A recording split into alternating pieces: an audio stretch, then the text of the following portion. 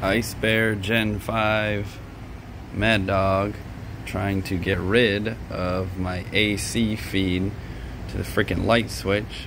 Who would do that? Because every freaking light is DC. I put a different light on and having a flickering problem because it's done in AC.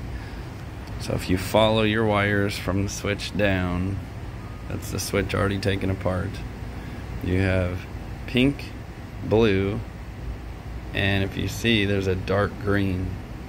Following the dark green to the harness that it goes, this is it here. So the yellow goes to green. That's going to be your yellow is the AC power.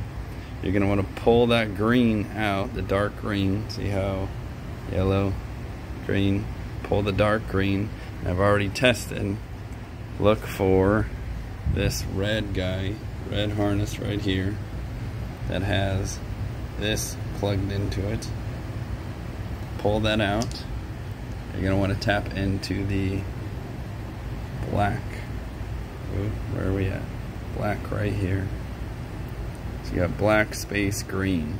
I'm going to tap into this black one. That is a DC feed and it's not being used. It's not being jumped by that wire. I don't know what it is, but it's activated with the ignition. So once your ignition is on, your headlight will be on. So that is it.